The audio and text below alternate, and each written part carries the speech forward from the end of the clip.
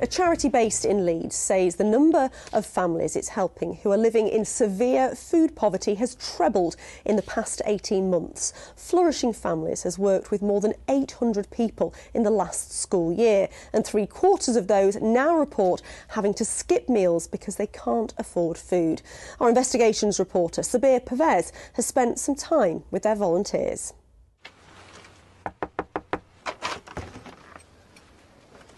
Oh, hi Amanda, how are you doing? Hi Kate, I'm fine. Amanda's from Bramley in Leeds and she's preparing for Christmas with her young son. But times are hard. This year there are no luxury items on the Christmas list.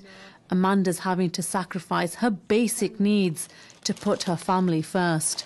Sometimes, I have to go without food for my son to have. How often are you having to do that?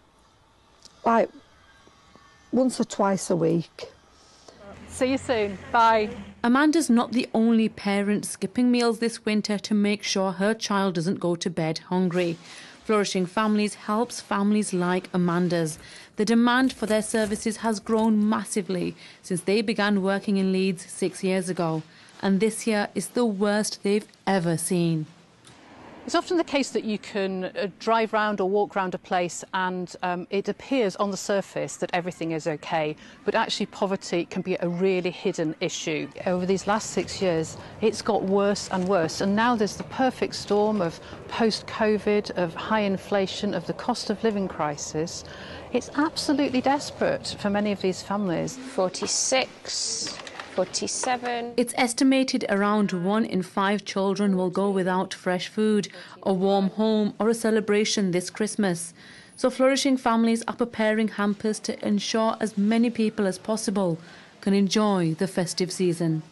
So today we're going to be making curried mince, and we've got a bag of rice for you to take home to have with it, and a cucumber and bag of tomatoes as well.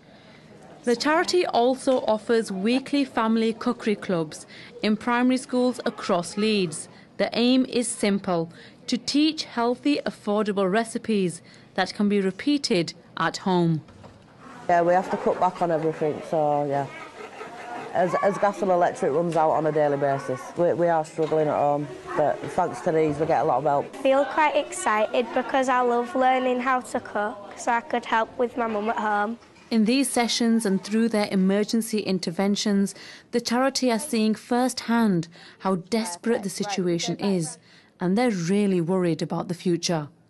In every single cookery club, I do come across a family where either the parent hasn't managed to eat because they can't afford it, or the child's had to skip breakfast, or they've just said, look, I desperately need some help. Is there anything that you can do? My biggest concern is that kids are going to starve this winter, and that they're not going to... Sorry, I think I'm actually going to cry.